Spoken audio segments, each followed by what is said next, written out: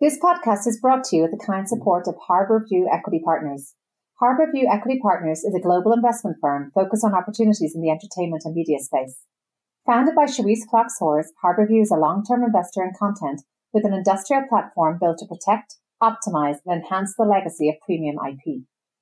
With a vision of becoming a true stakeholder in the global value of content, Harbour View believes creators deserve a seat at the table creatively and economically, owning their narrative and maximizing value for all. In celebration of our partnership with Harbour View Equity Partners, we have chosen a separate piece of music for each podcast in Series 1. We hope you enjoy it. Our next guest transitioned from a passion for archaeology into another long-term oriented pursuit, financial planning, with a particular focus on tech workers and sex workers.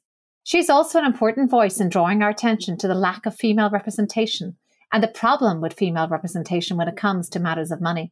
Find out why next. I'm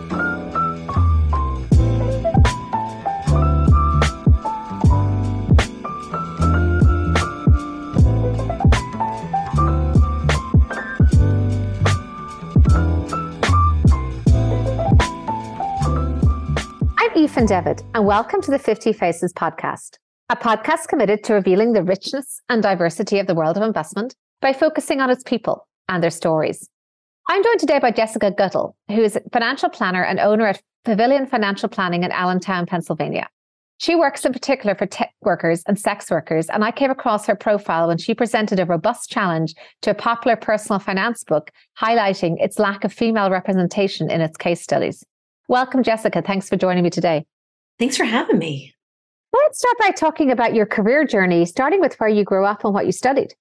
Yeah. Oh, that's a wild ride. So I got my degree in classics and ancient Mediterranean studies. And just to overdo it, I got a Latin minor as well and a focus on archaeology. So, and here I am, a certified financial planner 15 years later. Yeah, one of the things that I wanted to be when I grew up was an archaeologist. And that was something that was a big driver for me for a really long time. And if I could do anything different, I'd probably go back to it. I still have that. My heart is still in history and digging in the dirt a little bit. I'm really interested, not the first ex-archaeologist or ex-wannabe archaeologist I've had on this podcast.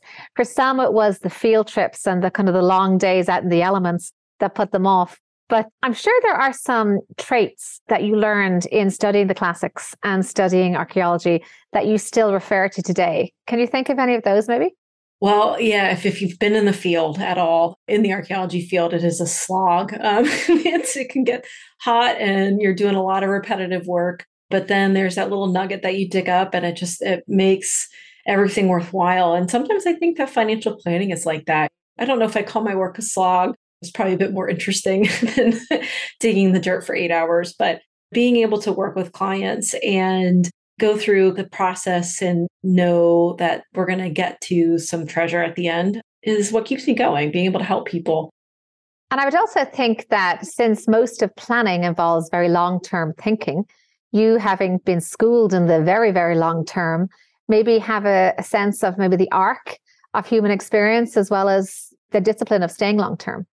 Yeah, I mean, one of the things that I think a lot of people don't realize about archaeology is that there's a lot of planning that goes involved. It's not like you just go and stick your shovel or trowel in the dirt. You actually have to think about where you're going, be very measured in the process of what you're doing. And it's not as instant gratification. And financial planning is like that. You have to think about where you're going, what are you doing, what are you trying to find, but then also being open to the things that you find along the way that you weren't expecting. Then how did you end up in financial planning after studying this classics and archaeology major? That's a great, although somewhat depressing question for me, but I'm very open about it. I just didn't get into grad school. They didn't really tell you that you have to take time off after you graduate from college. I just wanted to go right into it and get right into grad school. And after a couple of rejection letters, I realized that maybe I had made a mistake. So the way that I ended up getting here was a bit long. I took a couple jobs out of college, did some different things. But what really drew me here was becoming an adult, having to make a budget, having to think about retirement and where do I save my money. And I had a family that really encouraged me to take control of my money and be curious about it. So I spent a lot of time reading personal finance blogs and books, and I was really intrigued by the whole process, but didn't really think about it as a career until I ended up leaving a job that I didn't like. And I thought about, well, what could I do if I wanted to pick a new career? I had an opportunity to pivot my life. And I kept thinking about being a financial planner. It just really excited me and ended up going for it and haven't looked back. It's really interesting how engaged you were and how interested you were in your own personal finances, because I think that seems to be one of the biggest barriers to getting more people on board with this, the importance of this, whether it's planning or their pension in another context, is that lack of engagement, that lack of interest. How do you try to bridge that gap with your clients today? How do you generate a sense of it being important, interesting, stimulating material that they should be on top of? Honestly, I think it just comes down to providing a supportive environment where you can learn. I think that's what made the difference for me. I had a family that encouraged and supported my questions. And I see that the people that do want to take charge and understand this bit more have that curiosity, but that curiosity has to be fostered. So making it be a comfortable place where you can ask questions and think about your own future is really the thing that I find to be helpful for most people. And then when it came to setting up your own firm, was that always on the cards when you looked at financial planning, or what was the thought process behind that? I think it was always there, kind of a little ember burning. I've always thought about it. I've been in the industry for almost 10 years now. And I think it came to a head right after the pandemic, realizing I wanted to help a certain group of people that I understood better, and being able to do that in my way. I think I've always had a bit of an independent streak myself. And I think that was always going to come to this point where I just, I want to do the things that I want to do. I want to help the people that I want to help, and I want to do it the way that I want to do it. And I just kind of at the point where I didn't want to compromise anymore. And in terms of the actual mechanics of doing that, is there a lot of capital involved? Is it a big outlay, a big risk that you have to take? Or could you kind of ease in gradually? Yeah, it's not a journey for everybody. It takes money, and it's more about having enough set aside to pay your personal bills and your business expenses. You can do it leanly, and it can be tough. You have to takes a couple years to really get to the point where you're back to your old salary. And everybody's journey is a little bit different, because I think it depends on what support structure you have and what your own expenses look like, how much you're willing to invest in your business. But it was a big leap. I'm very, very lucky that I have a very supportive family that helps me with this. Without them, I would not be able to do this. Hands down, very, very fortunate. And then you spoke about the people you wanted to help. And in particular, in your bio, you speak about working with tech workers and sex workers in particular. How did you zero in on those two classes? And was it because you felt they were in some way underserved? Yeah, so each one's a little bit different on how I got there. When I was thinking about launching my own firm, it helps to have a very clear focus on who you want to work with, and being specific is really helpful. And I had the pleasure of working with a sex worker at a prior firm, and it was a very interesting way to think about planning the different challenges that she faced. And so when I thought about launching my own firm, I thought that would be a really interesting specialty to focus on. And then for tech workers, honestly, that's what I was used to. I know tech workers, I know their type of equity structure or compensation structure. And so I kind of went two-pronged with it. I went for the sex workers as being able to tell people in a way, I'm pretty open-minded, I guess is probably the best way to put it. Right. You're not judging. You're not going to bring judgment to judging. that conversation, right? Yeah. And it was a really clear way I could demonstrate that. But also, being able to provide support to people who, frankly, everybody needs financial planning. But I think that sex workers in particular, at the time when I launched my firm, didn't really have a lot of resources for financial planning. And honestly, probably felt a bit judged if they would go to a traditional financial planner. And then, the tech workers, again, that's just, I know that stuff. That's my bread and butter. So I thought, well, may as well just put the two together. And I haven't had a regret yet. So it's always a different journey every day. I love it. And do you find that you tend to work more with women with more women, say, as a percentage of your practice than some of your peers? Yeah, I would say so. I think that just comes down to being a woman myself. I think that women have a couple hurdles as clients trying to find a financial planner. And as much as we wish it isn't this way, I think a lot of women do find that they'll go to a traditional financial planner that might be older and male, and they get talked down to, they are judged for things. And so when they see another woman, I think that there's an immediate relief of like, oh, okay, well, she understands.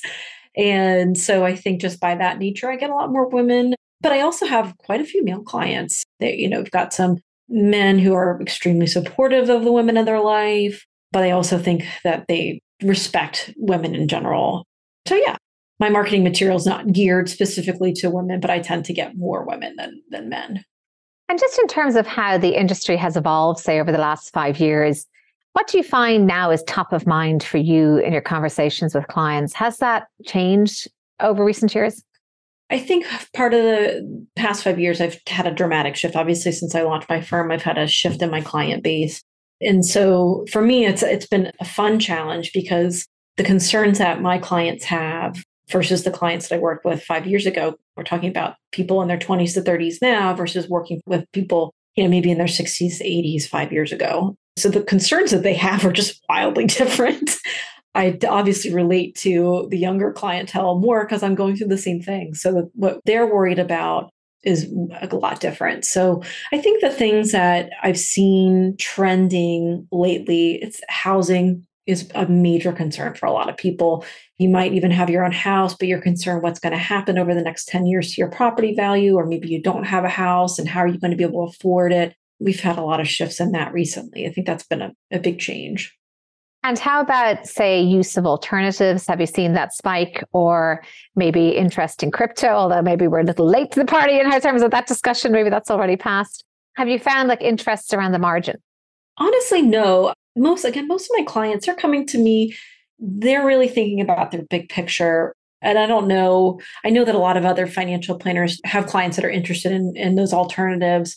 I don't know if it's just the way that my website is geared, if those people, I just don't get those types of clients. I saw personally a big spike in interest in crypto because it seems very tempting and different, lack of a better term, get rich quick investments.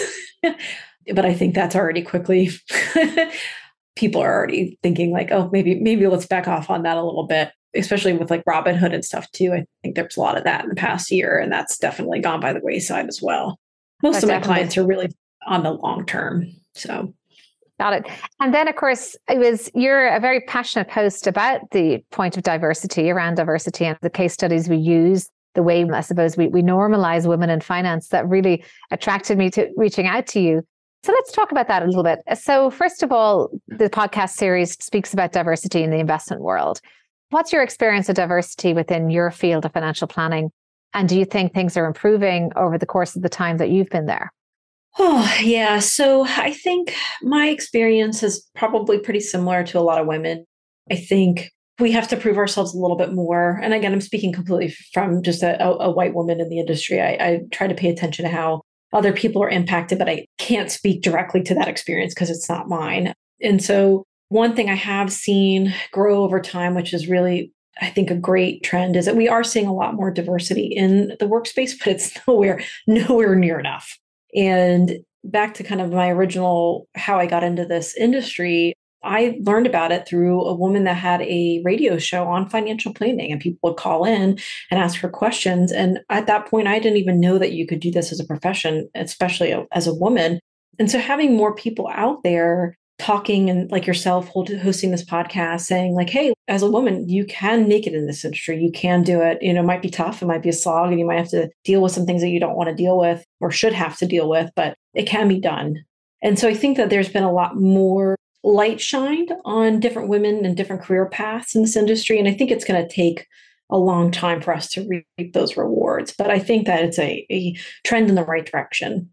And let's talk now about some of your comments about a popular personal finance book and the narrative being skewed around males. And that's a problem because that gets back to this kind of identifying with women in finance or normalizing the role of a woman.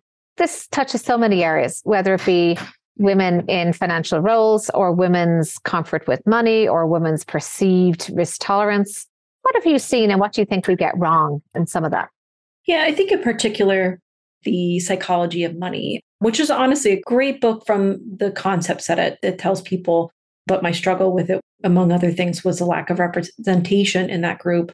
And the few references to women were not painted in a very good light. And I see a lot of conversations about this, that women are frivolous, they don't know about money, and also just don't see a lot of success stories. Like, this book could have focused on women's success stories in finance. There are a lot to choose from.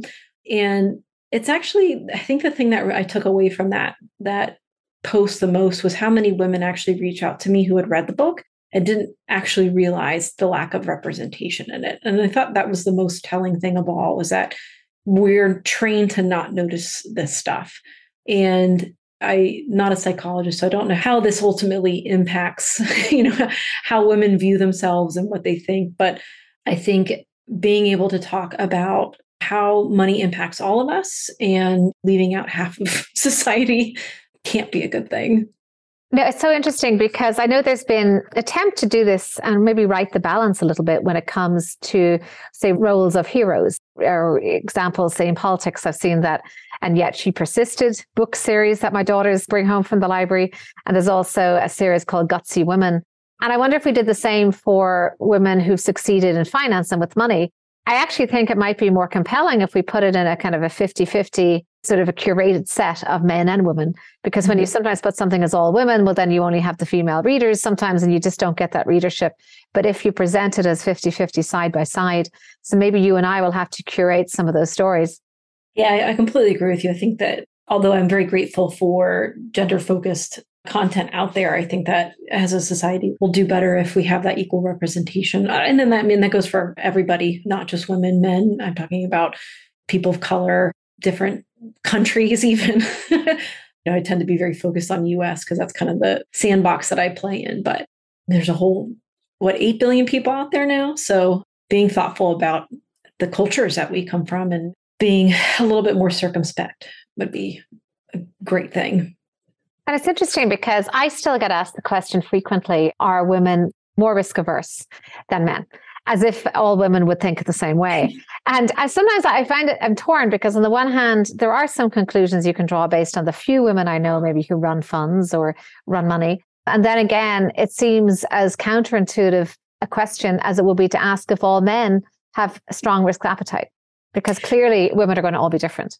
Exactly. I think there's some comfort in we say things like, hey, women tend to be more risk averse and actually can pay off, because we're kind of highlighting that there is some patterns that we can follow and lean into them a little bit more. But I think I try to avoid those statements because I know plenty of women that are much more risk tolerant than most, even some men. So I think generally we can, again, to your point, we can draw a lot of conclusions. But whenever we cast a group with one paintbrush, we don't learn from those types of conversations. Well, thank you on my behalf, on the behalf of many women in the industry, for starting that conversation and triggering, I think, the questions in our mind, because you're absolutely right. We have normalized for ourselves being one voice in a room of many. And I think it's just so important to be reminded that maybe that isn't the norm. So I think I look forward to seeing more of the same, whether from you or from other of our peers in the industry. I just want to get back to some personal reflections now. So you clearly had an interesting journey into financial planning and now building your own practice. Were there any key people in the industry or elsewhere in your life who influenced you, and in what way? Oh man, I've just been so lucky that I've had a lot of people influence me. The first person I think of with that question is my mother. I wouldn't be the person today if it weren't for her. She was able to show what it was like to be a single mom, working hard, making not the decision that everybody tells you to make, but she always did her best. And that was something that I still take away from my interactions with her, is, just living the life that you're comfortable with and saying, okay, this is the decision I'm going to make and I'm going to stick with it because it's what I believe in. She'll be confused by this question, but I'll have to explain it to her later. But yeah, my mom, big shout out to her. And then I think my partner obviously has been really big support. But I think in this industry, again, I've had a couple of mentors that I've taken a lot of information from, and female mentors, which has been really great. I've been very fortunate with that. And when you think about any words of advice you've received or any creed or motto you have lived by. And sometimes this can come from your clients as well as your peers, as well as family members or just other people you've encountered across the course of your career. Is there anything that you can share there? Yeah, the one that's just jumping out at me, but it might be kind of where the headspace I'm in right now, but it's eat the frog. So do the the thing that you're trying to avoid, do that first thing in the morning. I know that's not necessarily financial related, or it's just one of those pieces of advice that makes my life a lot easier. The understanding I need to get things done and get them off my plate and focus on delivering great financial planning to my clients and focusing on that as well. And if there was a formula that you'd say has led to your success in terms of getting your clients to engage, building that rapport, how do you approach that? Do you have a sort of goals orientation? Do you speak about purpose, mission, speak about long-term or fulfillment? What are the words that you use to build that relationship? I think one thing I've always tried to bring to the table is I try to be myself. On my website, you're getting the real me. I'm very open and honest about who I am. But so by the time somebody comes to me, I think they've got a good idea of who I am. So when I first talk to somebody, I just try to listen to them. I let them talk. I want to hear what's on their mind. It's the best way that I can learn is, about somebody is have them tell me about themselves. I might ask a couple questions, but I think that's very simple, but it's extremely powerful. Again, especially since most of my clients are women, they don't have a lot of people who listen to them. And so I really do try to just put my listening cap on and let them talk. Such an underrated skill, and one we all, I think, need to do more of, listening. That comes up time and time again in all of these podcasts. And my last question is around any advice you would have for your younger self, maybe that young archaeology student passionate about the ancient history. Is there anything that you know now that you wish you had known then? I think if I thought about it, I always think, what would I have done differently in my life? And I don't think there's anything I'd ever do differently. I've been so blessed to have really just a great life. And there's obviously bumps in the road for a lot of people. But I think if I could give any advice to my younger self is enjoy those successes and your family and the things around you and absorb it. It's a wonderful place to be alive and be thriving in this world. And I try to appreciate that every day. And I would probably just encourage my younger self to do more of that. Well, thank you so much, Jessica. It was such a rewarding experience for me to reach out to you.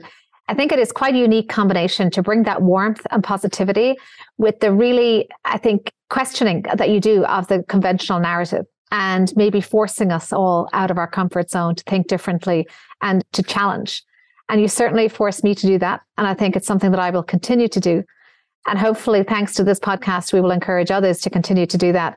And I really do mean it, that we need to start curating those female case studies to launch our own new narrative, maybe rewrite it for the next generation. So thank you for coming here and for sharing your insights with us. Thank you so much for having me. It's been a pleasure. And thank you for everything that you do. I'm Aoife Devitt. Thank you for listening to the 50 Faces podcast. If you liked what you heard and would like to tune in to hear more inspiring investors and their personal journeys, please subscribe on Apple Podcasts or wherever you get your podcasts. This podcast is for informational purposes only and should not be construed as investment advice, and all views are personal and should not be attributed to the organizations and affiliations of the host or any guest.